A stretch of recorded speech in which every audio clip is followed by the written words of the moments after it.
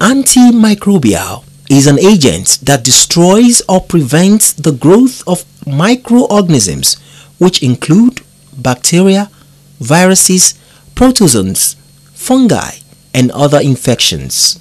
Animals, plants, and humans are gradually developing resistance against antimicrobials as bacteria, viruses, and parasites changes over time and no longer respond to medicines. Antimicrobial resistance has become a global threat as the efficacy of common antibiotics against widespread bacterial infections is gradually diminishing. It is in lieu of this that the Food and Agriculture Organization of the United Nations, World Health Organization, and other developmental partners came together to form a common front by creating awareness, understanding, and effective education on antimicrobial resistance. Ogun State joined the rest of the world to commemorate the 2023 World Antimicrobial Resistance Week at the Veterinary Services Department of the Ministry of Agriculture, Itaiko in Abeokuta, with the theme Preventing Antimicrobial Resistance Together. The event had in attendance students from selected private secondary schools in the state to inaugurate the Antimicrobial Club with the intention of bringing about social behavioral change as it concerns the use of antibiotics and antimicrobial drugs in animals. The Commissioner for Agriculture, Mr. Bolu Owotomo, represented by the Permanent Secretary in the Ministry, Mr. Samuel Adeogun, says the theme is aimed at encouraging policymakers, healthcare providers, and the general public at tackling the menace of antimicrobial resistance. It's believed that this year's theme, that Preventing Antimicrobial Resistance Together, is aimed at encouraging stakeholders, including policymakers, healthcare providers, and the general public, to recognize that everyone can help tackle antimicrobial resistance. In fact, such targets like this are necessary to achieve goals for preventing and reducing AR within a specified time frame. I'm sure you'll be wondering, why are we concentrating our efforts at students? It's because you are the future. That's why. Owotomo explained that several achievements have been attained in the areas of agriculture, animals, and human health care in the state. Several achievements have been recorded by the present administration in the area of agriculture, animal and human health in Ogun State, some of which include the introduction of veterinary extension and records, aquatic and wildlife disease surveillance, reporting, prevention and control of zoonotic diseases by the provision of dog and human anti-rabies vaccine during the World Anti-Rabies Day. We also gathered youths and students like you together to disseminate the information on the scourge of rabies and the need to prevent it. And we were glad that a lot of you students were there, as well as students from other schools, particularly the public schools. So I think it's important we need to take this message down to every other person. Ogun State has continued to put in place necessary measures and programs in order to ensure that the state attains the desired heights. The state government has domesticated the Animal Disease Control Act 2022 of the federal government because it advances healthy living amongst us and will ensure full implementation as well as enforcement for the betterment of the good people of the state. I am aware of AMR clubs established in some of our secondary schools in Ogun State. This, I must say, is a step in the right direction. And I want to encourage and I want to assure both the Federal Ministry of Agriculture and Food Security and FAO that this will be promoted even in our public schools. The Commissioner assured the partners that the state would continue to support actions as well as proper surveillance that will promote proper use of antimicrobials in the state. The state government will continue to support actions to prevent, encourage surveillance, and monitoring of AMR, as well as promoting the proper use of antimicrobials in Ogun State. Likewise, we admonish everyone to work as partners in progress as Ogun State welcomes your support for specific measurable targets, both on antimicrobial consumption and antimicrobial resistance. The consultant to Food and Agriculture Organization of the United Nations in Ogun State, FAO, Dr. Donshina Kwange, says there is need to create more awareness on antimicrobial resistance for a secured future. I really want to appreciate you students. You are the reason why we are here. And you've shown, when we came last year, you showed us that you've learned something. And these are things that we expect that will not just before, when you come each year, but that the behavior change will be part of your life. You showed us that you learned something about just taking drugs anyhow, that is not good. You showed us that you've learned that, you need to consult a doctor. You showed us that you don't need to go and take agbo and say, oh, it's okay. You showed us that you learned that you don't take your drugs and just leave it halfway. So we are convinced that we are learning something. And I'm happy that the other schools that we met the first time are also here. All I need to say at this point is that please spread the news. This is what the Awareness Week is about. Spread the news. We want to create awareness, because if you do it and the others don't do it, we've still not done it. The theme for this year is preventing antimicrobial resistance together. It involves everybody, the people in your neighborhood. If they are abusing antibiotics, you are at risk. So others need to know. Please spread the message. Let us do it together so that no one is left behind, so that our future is secured, so that when we need antibiotics, when we are sick, they will work for us. Right now, some of them cannot work for us because of resistance. The Chief Veterinary Officer of Nigeria, Dr. Columbia Vakuru, represented by his assistant, Dr. Modupe Ogunoiki, says antimicrobial use in both human and animals should only be prescribed by qualified doctors or veterinary doctors. Antimicrobials are drugs or substances manufactured to either kill or inhibit the growth of disease-causing organisms such as bacteria, fungi, protozoans, etc. They are grouped according to the microorganisms they act primarily against. For example, antibiotics are used against bacteria and antifungals are used against fungi. These veterinary antimicrobials should only be prescribed for administration by qualified veterinary doctors after a laboratory confirmation of the clinical diagnosis of the disease in question. The veterinarian, by nature of their training, has adequate knowledge guidelines for the treatment of infections of diseases and is able to recommend treatment durations and doses based on the best of clinical evidence for each case. In fact, they are the only ones empowered by law to prescribe antimicrobials for animals. We are human beings. We want to save these antimicrobials for the next generation, for your own generation. When you will begin, you will be in our position and you will be having your own children. We want these antibiotics to be preserved for them, because if we don't do the right thing now, it's not likely we're going to have antibiotics for the next generation, or antimicrobials encompassing all for the next generation, and we don't want children mortality. Dr. Vakura emphasized the leading causes of antimicrobial resistance. Antimicrobial resistance is rising so dangerously to such a high level in all parts of the world, threatening the ability to treat common infectious diseases.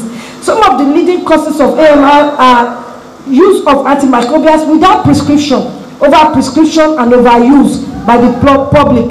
Also, application of these antimicrobials by unauthorized persons leads to misuse, overuse or abuse with attendant consequences.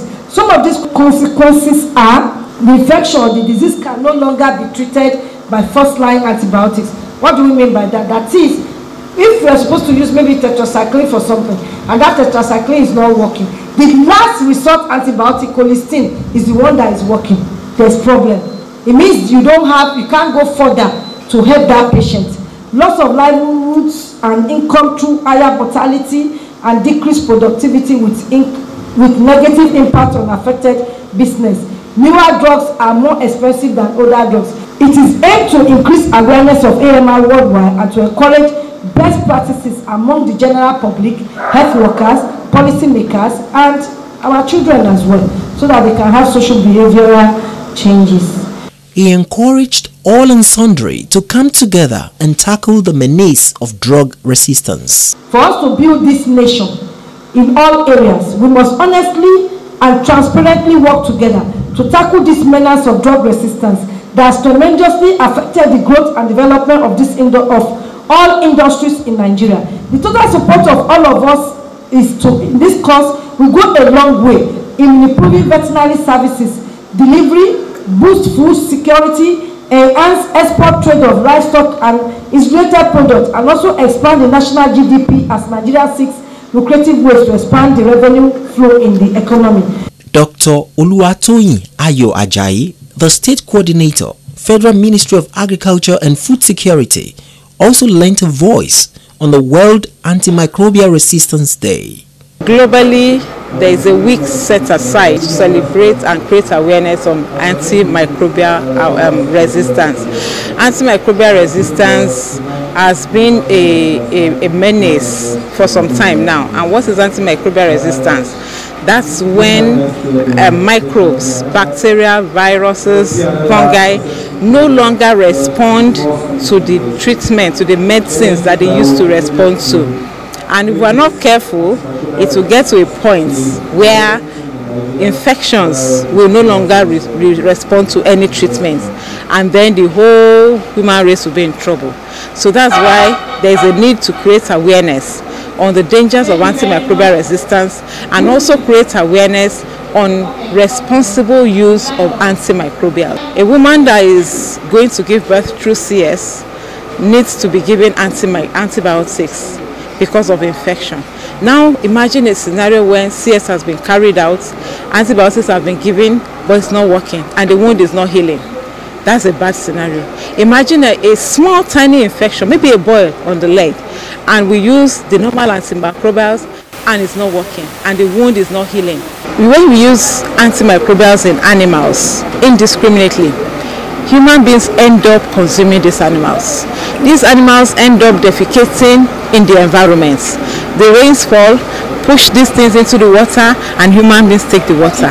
And so with time, the microbes in the environment begin to develop resistance, and the antibiotic that used to suppress or kill that microbe no longer works. It's no longer working. And so the whole, both animals, human beings, everybody is going to be in trouble if antimicrobials cease to work. So that's why we are creating this awareness. That's why we are making all the noise, and we are trying to catch the children young. If we can catch the younger generation, we can nip so many bad practices in the bud. And that's why we are having these students. This is the only state where we are still doing this in Nigeria for now. That's why we are catching them young, for them to go on with this message, with this gospel of antimicrobial resistance, for us to be able to break that cycle. Because antimicrobials are no longer being manufactured. The companies that manufacture antibiotics, they are no longer doing it because of resistance. And so with time, if we are not careful, we'll have lack of response to the antimicrobials we are used to. Goodwill messages came from other stakeholders and teachers of the selected secondary schools. If these young ones can catch that vision, they will be able to tell others, they will tell themselves, they will go on to tell their parents too, and we'll be able to spread the message out in a more wider perspective. But I would like to beg us, I don't know if these are just the schools that have the club. Let us expand to all schools in Ogun State, if possible, so that this message can reach out to all nooks and crannies of the state. We see drug abuse, misuse of drugs virtually every day. And in as much as we try as much as possible to tell them the implication of what they are doing, because the knowledge is not there, the foundation is not there, the proper understanding is not there. They just take it casually. So I want to thank the organizers of this program. That is a good thing, and I want it also to go to various livestock associations, like the PANOC, like the cattle rearing, every sector. It will help a lot. Sincerely speaking, what the challenges we are facing on this resistance is enormous now, and if care is not taken, we will be losing, many of our livestock in an abnormal condition. It has been so informing. In the past 1 year that we held the last antimicrobial resistance week, we have created awareness within the school, letting the other students to know what antimicrobial resistance is all about. When some of our members have graduated out of the school, so we admit new students, we elect new officials, the president, the PRO, the vice president, and the secretary for the club, attending meetings of the club, telling them what to do up to the very present stage. While welcoming guests earlier, the Director, Department of Veterinary Services, Ministry of Agriculture, Dr. Taiwo Jolaoshu, says Ogun is among the fewer states in the country where children have been impacted with knowledge about antimicrobial resistance. These students that you are looking before you, sir, they are members of Antimicrobial Resistance Club in Ogun State. We want you to know how much have been imparted into these students and how much they can give back unto us. So it is their celebration. We want to know what they have been able to do within 1 year. Last year, when they came around, they did not gather them like this. We went to 2 schools that have established the clubs. That's Beacon College and St. Patterson. The students presented their understanding of antimicrobial resistance in a drama sketch and debates.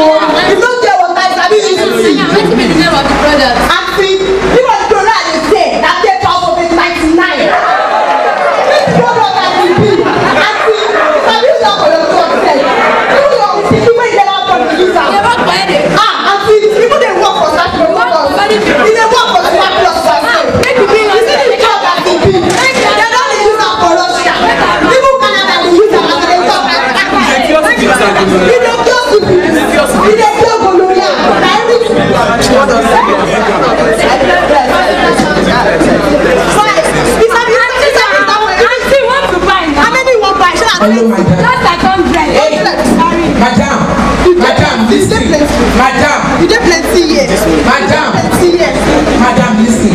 I've been taking my time in watching you advertising your products. What is the name of the product again? What's the name of the product again? You know what people have to take out of it 99. Isn't it sure that it's playing? They know there is a corruption. Please calm down. Which pharmaceutical company was this drug made from? Who licensed you to sell products in the car? The only place that we are allowed to buy products from are from hospitals or designated pharmacies. There is no place that you are expected to buy drugs from. I can't but imagine, think of the numbers of people that must have bought this drug from you. And only God knows what would have happened to them. Madam, yes, don't make drugs. He has made you to almost buy something that could have cost your life. Calm down. If you want, I don't need to go pharmacy before I learn this. Hello, tax force. I need you here now. There is a window there. I cannot be like this. Everybody gets to don't do this for us. Antimicrobial resistance.